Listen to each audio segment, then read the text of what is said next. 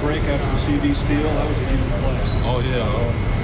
I really wasn't making anything, and I went up for a couple soft layups, and Timo was telling me about it. He was giving me the earful, so I just saw the rim and I went up and dunked. You talk about the confidence, especially UNC over the past few games, how it differs from the beginning of the season. It's kind of those guys that are not won earlier in the year. It's super good. You talk about that confidence. I think we just learned how to win now. At this point, we're being all the toughest teams, I guess. We're just all confident in each other. We know each other's ability. We know what we can do as individuals, so we just go out, we just play our hardest, and come down with the win. You see him go out the bench, not really, inspiring you guys at all, that he was back out there. Yeah, well, we knew he wasn't going to stay in the locker room. He's just that type of person.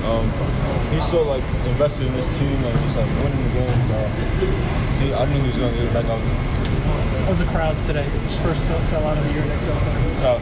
And like, just our fans are great. Like they're always loud. Sometimes they're too loud. I can't even hear the play calls. But they're just always with us. They help me get through the game. They walk us through the game.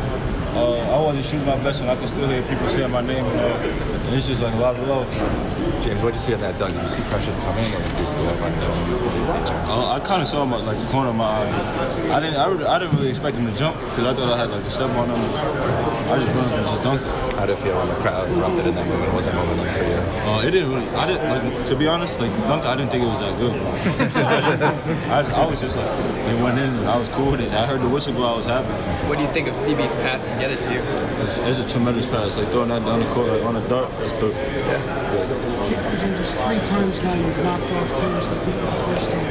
Does that tell you that maybe you guys are playing the best basketball this season? Yeah, definitely. We had a little bit of trouble winning close games, but I think now we can really close them out.